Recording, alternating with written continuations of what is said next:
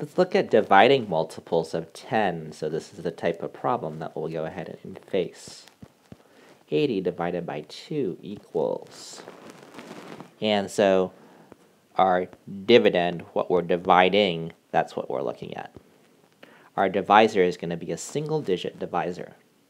So even 800 divided by, I don't know, let's say 5, is another type of problem that we would be facing. Now I can solve these for you right here, but I'm going to go ahead and show you how you can solve them, how you go about solving them. Let's take a look. Let's look at 80 divided by 2 to start with. Now, what we're going to do is we're going to think as to what this 8 is worth. This 8 really is worth just 8 tens. So we're saying 8 tens divided into 2 parts. 8 tens divided into 2 parts is 4 tens, and when we write 4 tens is 40. That's 4 tens. Now, if we look at the basic fact that helped us there, we started with that basic fact of 8 divided by 2. 8 divided by 2 equaling 4. Let's go forward from there, meaning if we looked at 8 hundreds and we divided it by 2, 8 hundreds divided by 2, again we'll start with that basic fact still of 8 divided by 2, which was 4. And since we're talking about 8 divided by 2 and 8 hundreds divided by 2, the way we write 4 hundreds is 4 with 2 zeros. Can you tell me what 8,000 divided by 2 would be then? Right, it would be 4 thousands. Do you recognize a pattern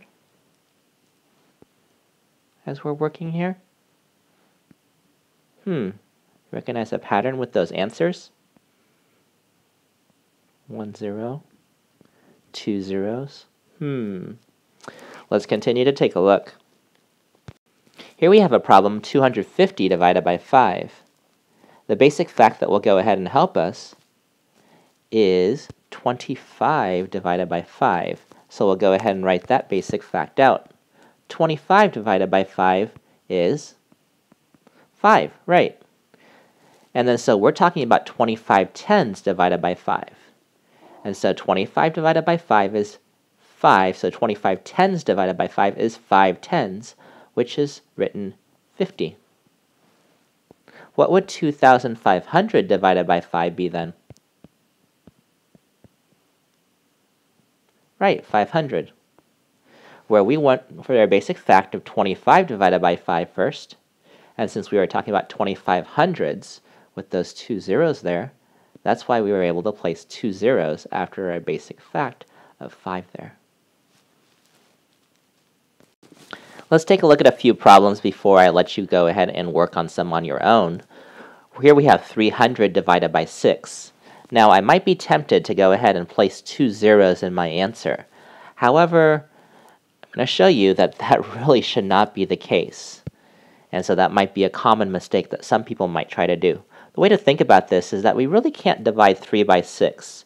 That's not a basic fact that would have helped us. The basic fact that would have helped us is 30 divided by 6. And 30 divided by 6 is 5. So that's why we have 30 divided by 6. Really, we're talking about 30 tens divided into 6 parts, which would be 5 tens, and the way we write 5 tens is 50.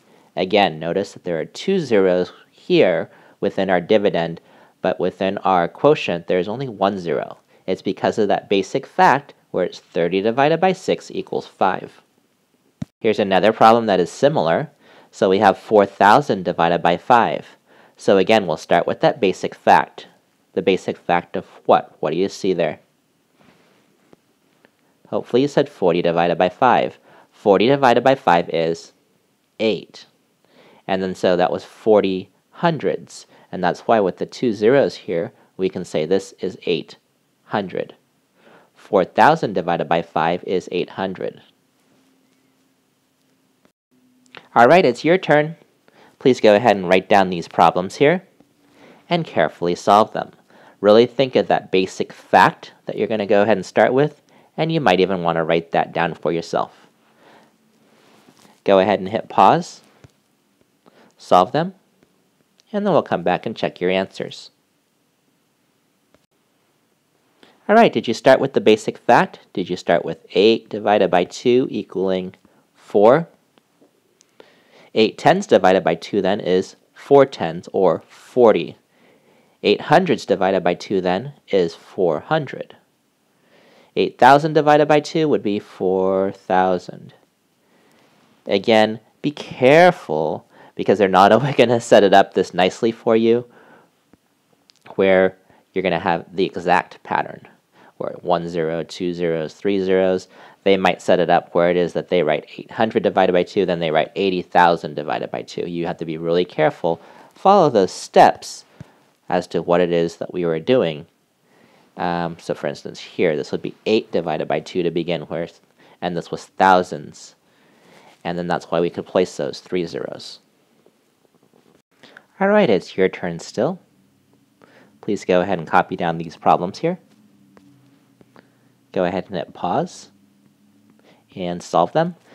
Be very careful about how many zeros that you place within your answer for each of these. All right, for that first one, the basic fact that helps us is 6 divided by 3, which is 2. Since we were talking about 600s, our answer is 200. 2,000 divided by 5 is the basic fact of 20 divided by 5, which was 4. That helps us. That's 20 hundredths, that's why we can place 2 zeros there. 2,000 divided by 5 is 400. 40,000 divided by 8, the basic fact that helps us is 40 divided by 8, which is 5. And since we're talking 40 thousands, our answer is 5,000. How'd you do? Hopefully you got at least 2 out of 3 correct. If you got 3 out of 3 correct, great. If you got less correct, really think about that basic fact. Think about what it is that we're looking at, and we'll continue to work on this. All right, 2 final problems. Let's go ahead and take a look at. This is review at this point. We have 81,000 divided by 9. So the basic fact that helps us is 81 divided by 9. 81 divided by 9 is 9. And then we're going to be able to place 3 zeros here because of the fact that we are talking about 81 thousandths divided by into those 9 parts. And that's why we place those 3 zeros there. Now, this was the type of problem that was a little trickier in that there were 4 zeros within this answer, right?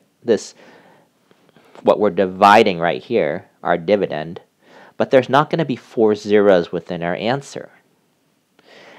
What we'll start with still is that basic fact of 20 divided by 5, which is 4. And then we're able to place 3 zeros within our answer. So don't get confused there. 20,000 divided by 5 is 4,000. So really what helps us is those basic facts, and then knowing what it is that we're dividing, so to know how many zeros that we're able to place within our answers.